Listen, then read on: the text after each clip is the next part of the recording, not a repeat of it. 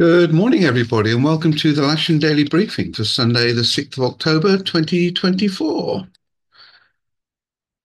So then the synoptic situation as of midnight last night, that high pressure that has been holding these frontal systems off is starting to disappear now further northeast. So these frontal systems are going to start to get a grip with the weather in the local area, certainly in the next 2 or 3 days. So this is at midnight last night. So I've run that through to midday today. You can see we're underneath an occlusion um, with a cold front behind, a sort of warm sector-ish low cloud type situation with southerly winds at the moment, so there's no real change from tomorrow just yet.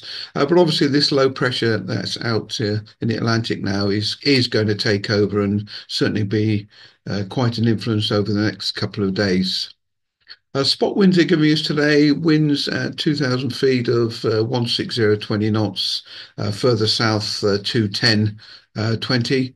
And I just put this little windy chart up to see that low pressure that's whizzing its way around on its way to us. But down here, notice this hurricane is actually on its way as well. And if I can actually play the tracker for that hurricane, you'll see its route is actually going north and then east, and actually is going to run to the south of us.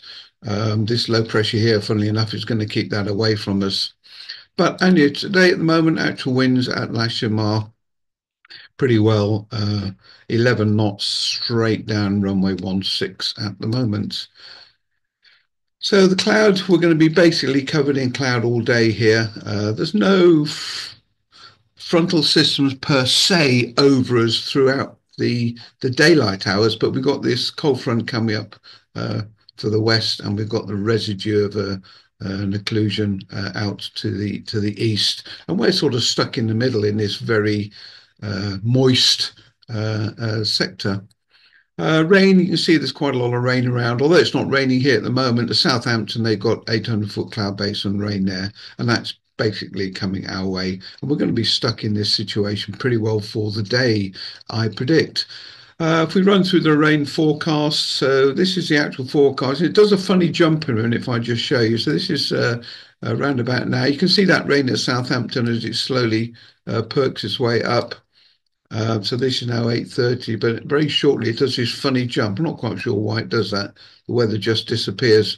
And then we've got a larger wodge of rain, but that's actually indicating it can stay clear of us throughout the day and dry out. So to say I'm slightly confused would be an understatement, but we do have more rain after that jump here for around about 12 o'clock onwards.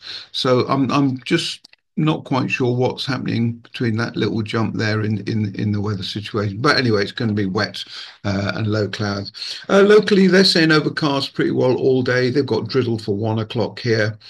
Winds southeasterly, similar to yesterday, 10 knots, with gusts of 22 knots on the surface for a while, and then abating as the day goes on, but with wind going more around to the south, probably as that front comes through. GFS is giving us max temperatures today of 14 degrees with a dew point down at 10. And when the view outside the window at the moment is, you can see this cloud getting thicker and thicker coming up from the south. And if I run through the actual temperature at the moment, just over 12 degrees, dew point at 9.5, and you see the temperature and dew point remaining fairly flat, have done for the last 9 hours or so. Odium is giving us 9 knots from the east-southeast, visibility 10K or more. Their TAF it is not usable at weekends. Farnborough is similar, 7 knots from the east-southeast. And I've just highlight the second half of this really. So from 10 o'clock till 1 o'clock local, wind 10 knots from the south, broken clouds at a height of 1,000 feet. Temporarily between 11 and 4 o'clock local, 6K viz, broken clouds at 600 feet, light rain and drizzle, with a 30% probability temporarily between 12 o'clock and 4 o'clock today, 3,000 meters, broken cloud at 300 feet and drizzle.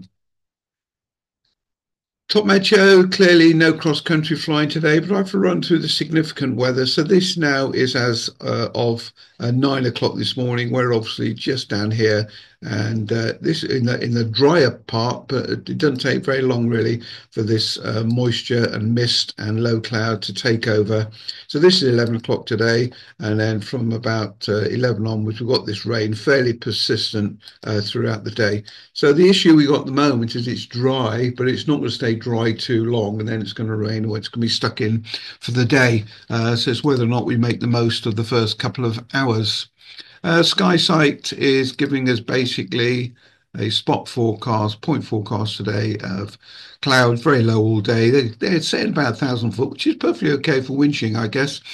But overcast throughout the day, winds 160, 10 knots with gusts of 20. So similar to yesterday, no sawable conditions per se. And the NOTAMs then, we've got the usual Barton Stacey live firing, Uphaven telephone change at 24. 25 is Blackbush as fireworks tonight. 28 is Otmore live firing. And if anyone's interested, I'm supposed to do some parachuting down at Poole later on today. So then let's look at, this is the cross-section that Odeon presented for the day, and I think it's probably going to be about right. So in other words, we've got a bit of a window now up till about 11 o'clock. Then it's going to be right down on the deck, probably for 3 or 4 hours, and then possibly clearing a little bit later. They're giving a 140, 160 wind, 16 gusting 20, low cloud and a thunderstorm risk for later on. See the thunderstorms this afternoon. All not very encouraging. So just to add to that, the jet that should have come in yesterday evening is going to come in today at about 10:23. It's saying it's a 737. So basically, we've got an occlusion sat over South England, warm sector type weather, lowest cloud base and occasional rain may be prolonged at times. Cloud base may make 1,500 feet. Wind south-southeast on the surface, gusts of 22. And if we fly, it'll be on runway 16 like it was yesterday. Very impressed actually with the amount of gliders we had out yesterday, how we did manage 16. Lack of buggies was always the issue, but we did very well, I thought, considering. Okay, we've got 4K to ones and 3K13s available, two on the booking list with Chris Harrison and Dave Williams. Four SH2 and 775 are Boeing. They arrived all safe and sound yesterday, so let's hope they get some flying in the next couple of weeks.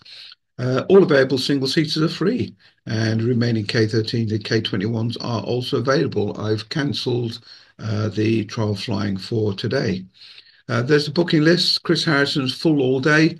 Dave Williams has got a couple of people, but I suspect the simulator is going to be used more than anything today. Okay, runway setup. If we do go out, and that decision needs to be made early because once the rain comes in, we will not be flying for the rest of the day. So, if there's enthusiasm to get out and get out, some launch sim in the next couple of hours, then we need to do it now, really. So it'll be a standard 16 operation, winch down the bottom, cables up the side of the runway to the launch point. There won't be any air tows today, and so we'll be setting up circuits to the left and into the field.